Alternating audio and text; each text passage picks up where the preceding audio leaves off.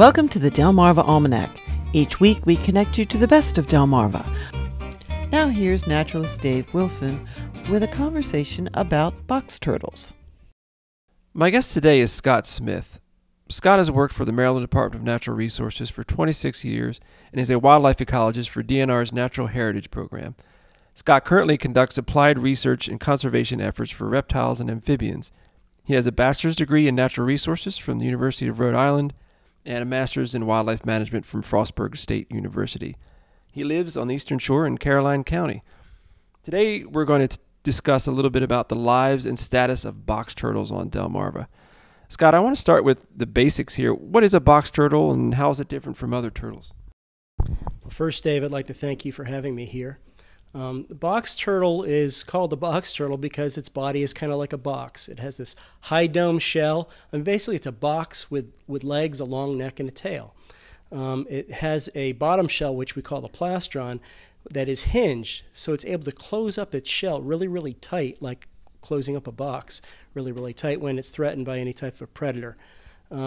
This is our only truly terrestrial turtle in Maryland, one of the 19 turtle species we have, and it spends the majority of its time on land, whereas all the other turtles spend the majority of their time in water.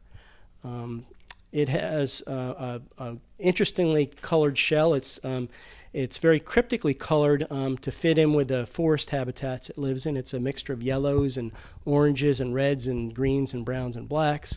If you think about light coming into a closed canopy forest through little gaps in the trees and in the leaves, and that sunlight hits the ground in a little dot pattern, that's kind of what their shell is designed to help them hide in that type of habitat. Can you tell me a little bit about what turtles eat or maybe some of the habitat requirements they have as well? So we think of the box turtle as a turtle of open woodlands and fields. Depends on the time of year and where they are in their life, what habitat they use. And so they would overwinter in the ground, actually underneath the forest litter, underneath the leaf litter and the duff in a forest floor.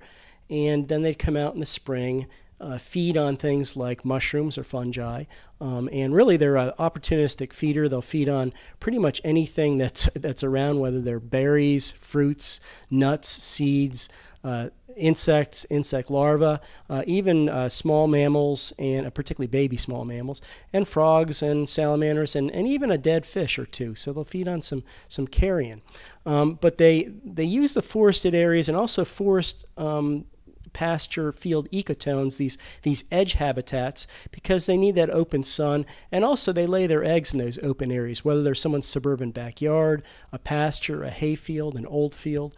So all those habitats are important, and they cover pretty good ground. They have a home range of about 40 acres per turtle. How old do box turtles get? Well, surprisingly, there's one published account of a turtle getting to be 138 years old, which is really phenomenal. Probably it's more realistic that they get 50 to 80 years old.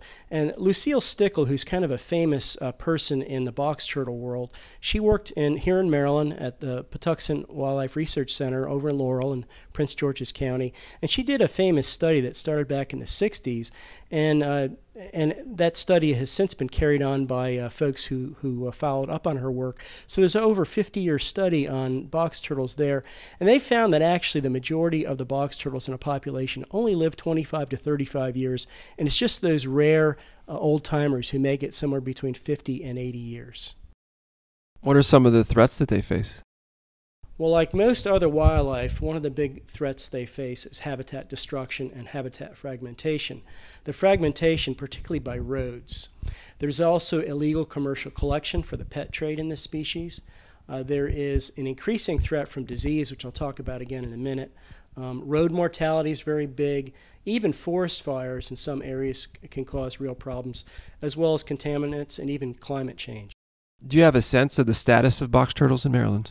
Well, the work done at Patuxent National Wildlife Research Center is one of the longest data sets for box turtles anywhere, and it's shown that the population there has declined dramatically. We just finished here in Maryland our Maryland Amphibian and Reptile Atlas project, which of course, Dave, you were heavily involved with here in Worcester County. And that data is interesting. It shows that box turtles are still the most common turtle in Maryland as far as their distribution. They're found in every county in the state. and they're still everywhere. But there is a sense, and it's an anecdotal sense, that they've declined everywhere. Can you talk a little bit about ranavirus? I know ranavirus, of course, has affected frogs, but it's affected turtles as well. Yeah, really, there's 3 big species that ranavirus, which is a frog virus, has affected. Wood frogs and spotted salamanders, they're larvae. And the one turtle that's really being impacted heavily by it is the eastern box turtle. In fact, it's really the one species that I have the most concern about because the frogs and salamanders are able to produce lots and lots of eggs. Box turtles really don't reproduce like that. They only lay 1 clutch a year, and it's not very many eggs. And predators get most of those nests. So anything that's impacting adult box turtles is of concern.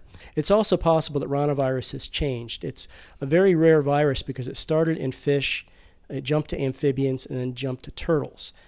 Basically cold-blooded animals. We don't see that in most diseases. Most diseases are just in mammals, or just in birds, or just in fish. And so it's a very interesting and potentially deadly disease. What can folks do to protect box turtles? Well, first and foremost is to protect habitat. And by habitat, I mean large contiguous areas of forest and field. If a single turtle has a home range of over 40 acres and we have lots of overlapping home ranges, really the bigger the better, just some landscape conservation. On your own properties, or let's say you're out there walking somewhere, you see one, it's great to observe it, but just leave it alone. If it's in the wild, don't collect it, leave it alone. And if you see one crossing a road, which is a source of a lot of mortality, if it's safe for you to pull over and help that turtle across the road, put it in the direction it's going and put it off the median, off the side of the road in the direction it was going. You can help it out a lot. You can also possibly in your own property, whether it's small or large, if you know you have box turtles there, you could think about leaving an edge along forest as unmowed habitat, at least through the summer into the fall. That gives them an area to catch insects, to feed, and to nest. Thank you, Scott. We've been talking to Scott Smith, a wildlife ecologist for DNR's Natural Heritage Program. For more information on box turtles in Maryland, go to delmarvaalmanac.com/nature. Thanks, Dave. Well, that's all for this edition of the Delmarva Almanac. Be sure to follow us on Facebook or Twitter, and next week join us to learn more about our local culture and get connected to our natural wonders. We'd like to thank our community partners, the Friends of Delmarva Public Radio, and our underwriters for their help in bringing this program to you, our audience. If you'd like to become an underwriter for this program, visit delmarvaalmanac.com/support. Our theme music was provided by Brightside Studio. This show has been a Moonshell production. Thanks for listening. Until we meet again, may the rhythms and tides of Delmarva bring you good fortune.